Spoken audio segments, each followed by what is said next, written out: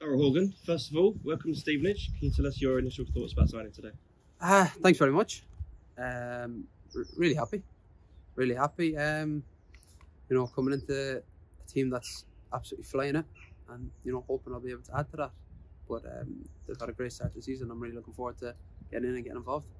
And you join on loan from Wycombe Wanderers. What was it about Stevenage that convinced you this was the right move for you? I spoke to the manager, and a lot of positive things, good conversation, and just the way the club have been this year. They're flying it.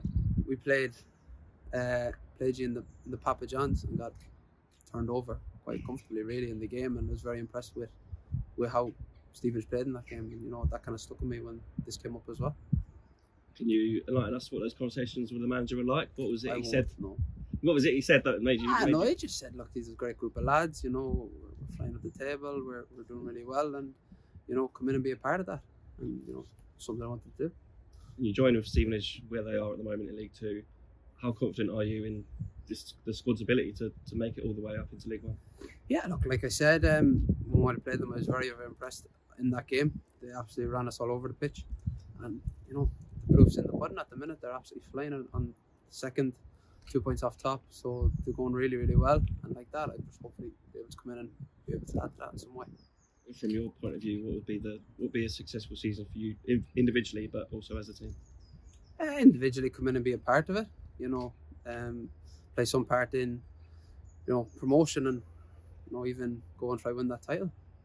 Obviously, I'm only at the door. I don't really know what the talk is inside, or what the lads and the management want to do. But they're going really, really well, and just if I can come in and be a part of that, that'd be unbelievable. Can you give us a little insight into how the deal happened? How long has it been in the works, and how happy are you to get it finally over the line? Not that long. Kind of heard of it maybe a week or so ago, and got it done really quickly. So I'm absolutely delighted to get it done quickly. You don't want something dragging out and messing about and everything. So to get it done quickly has been brilliant, and I'm delighted to be in. And obviously the lads have a big game on Sunday, which I am unable to play in, but I'll be in and be able to get a full week's training for the Harrogate game.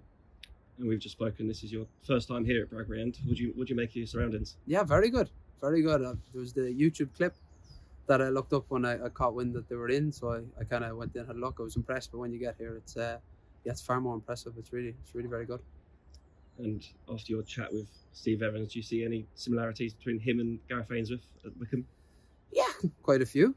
Every manager has their own differences, their own, I suppose, idiosyncrasies and things like that. So it was a good chat, and obviously things are going very, very well. So we'll wait and see. But so far, all very, very good. I'm looking forward to it. And just finally, your first home game at Stevenage will be against league leaders Leyton Orient in a couple of weeks. How much are you looking forward to that game and walking out of the tunnel in front of the supporters? Yeah, really looking forward to getting my home game, the first home game involved. But I'm more of a kind of one game at a time. So Harrogate for me is priority. Well, first and foremost, getting in the door and getting training, getting to meet the lads and things like that. Heard a lot of good things about the group.